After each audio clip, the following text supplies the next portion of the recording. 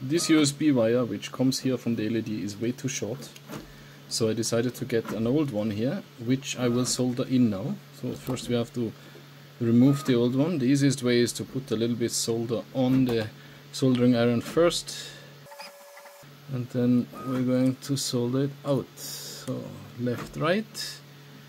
Then here we have to first get some solder on the wire itself, because this one is just bare wire for now. Yeah, it's bonding. Same here. And now we can solder it here. So black is minus and red for plus.